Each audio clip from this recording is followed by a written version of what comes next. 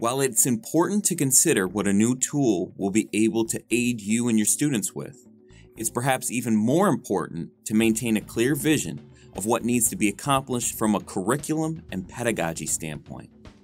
If we start from the goals and objectives, then technology can come alongside our design. Considering the tool first could narrow the scope of what is possible.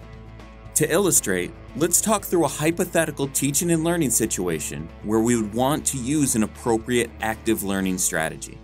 We will consider how we might approach using Google Classroom to aid learning, evaluate how effective it is at its job, and then determine if we need to employ additional tools to complement or replace Google Classroom in order to accomplish our goals.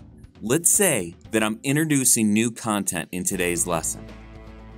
I want to engage students in a background knowledge probe to let them consider what they already know so that they are ready to integrate new knowledge into their existing schema.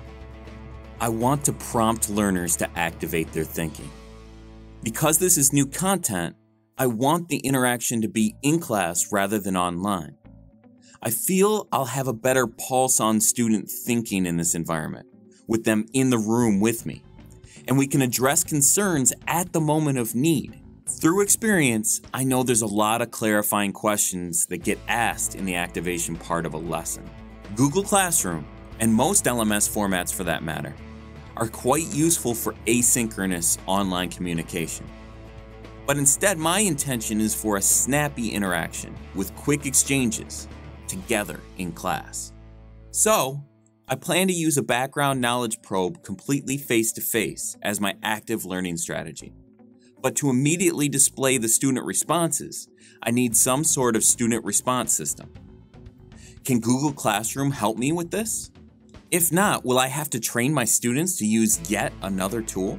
A student response system I'm thinking would be useful in this situation is Pear Deck. This is a much more conducive tool for creating an in-class background knowledge probe. As a bonus, it is connected to the Google suite of apps, so students can use their existing Google accounts.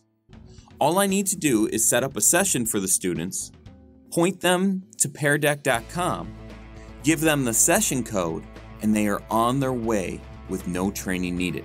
So think about Pear Deck or your student response system of choice when you're planning a face-to-face background knowledge probe.